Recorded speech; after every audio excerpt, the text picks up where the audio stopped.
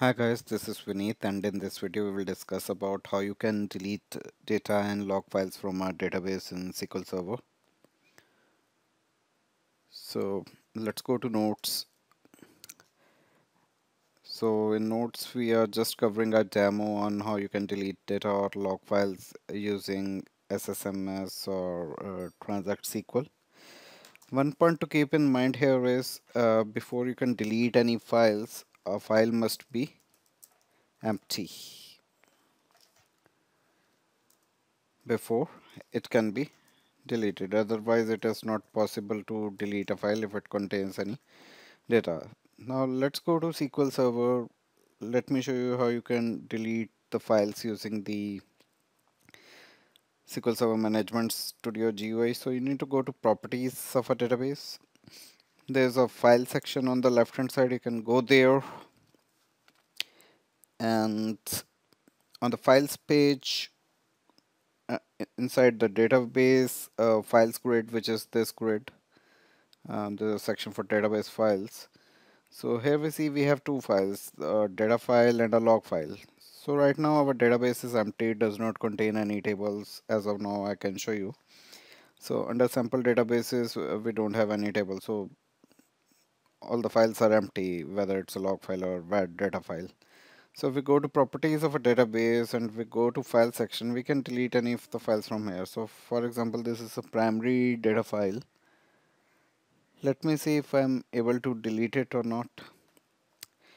So you see it's not giving us any options to delete a primary data file. Neither we can delete a log file from here. But in case we have added some additional files in here. So let's try to add one more file here. And let's call this file, let me give a logical name to this file. So this file will be sampledb.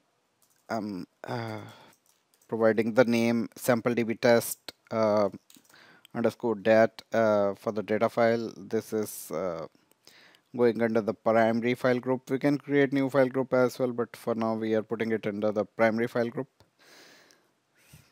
Let's leave it to default sizing, and the name of the file we need to provide it here, which is the name of the actual physical file. So we are putting it as sampledb test dot any secondary data files will have the NDF extension, so let's put that. So after creating the file, let's click on OK. So this is we have just shown you example of how you can add the files, and also the primary MDF file cannot be deleted, and the LDF file, the log data file, cannot be deleted. Only the additional files which we have added that are secondary data files can be deleted. So this one is a secondary data file with the NDF extension. This can be deleted. So this is also empty. So a file should be empty as well for deletion. So if we want to delete this file, we can just select the row and click on remove to remove this particular file.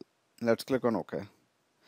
So this is the way how you can delete a file from the properties window of our database. Let me add that file once again from the GUI mode. So let me add a file which will be sampledb test.dat, and let me put the physical file name sampledb test.ndf.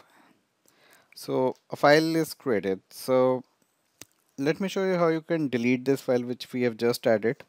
Let's just check the logical name of that file. So the logical name of file is sampledb test underscore dat, and also remember the physical file name. Both the files name are now remembered. So let's open up a new query window. Let me show you how you can delete the files from the Transact SQL. So in order to delete any files, you need to issue an alter database statement, because we are making a modification to a database.